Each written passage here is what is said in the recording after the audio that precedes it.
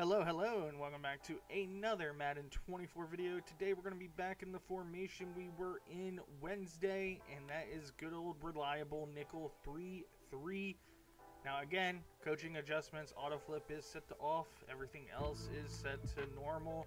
You can mess around with everything, just make sure auto flip is set to off. Now the play we're going to be going over is a play everyone has used before, including me, and I've shown you this once before. Nickel blitz 0, except we're actually going to be flipping it so it looks like this. Now, the way to set this play up is pretty much just like the play I showed you Wednesday. You are going to base align, press coverage, pinch your defensive line. Alright, you're going to shift your linebackers to the left. Make sure that they're all blitzed. They're not all going to be blitzing. You'll see what I mean in a second. But make sure they're all blitzing. What I like to do is this corner that is blitzing, I usually go ahead and cover the running back since one of the linebackers is always manned up with him. Now everyone is manned up. What I like to do is I put this linebacker about here. He does still have that weird angle.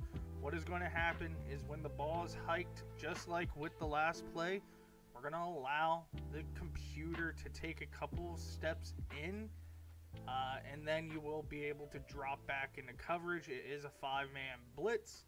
So let's go ahead and see what happens when we run it.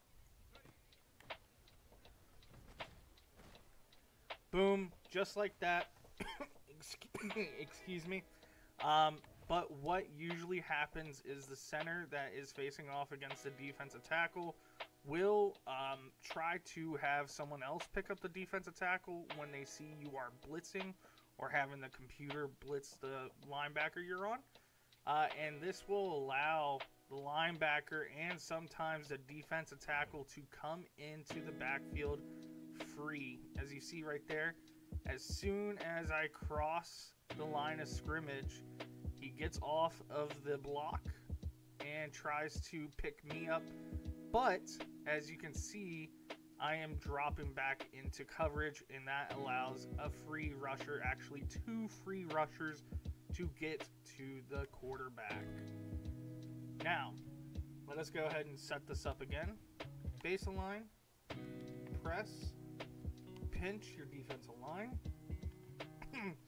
shift the linebackers to the left, make sure they're all blitzing, and man up that running back. We're actually going to go ahead and block the running back now. Alright, and let us go ahead and see what happens on this play.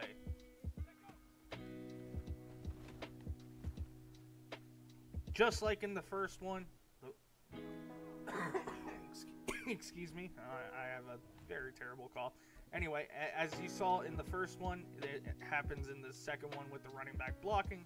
Running back tries to step up to block you. No chance of anyone blocking that linebacker that is crashing down onto the quarterback.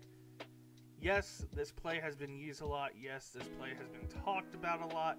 But this is just one of the other ways you can run this play and get to your opponent's quarterback. Very simple, very fast.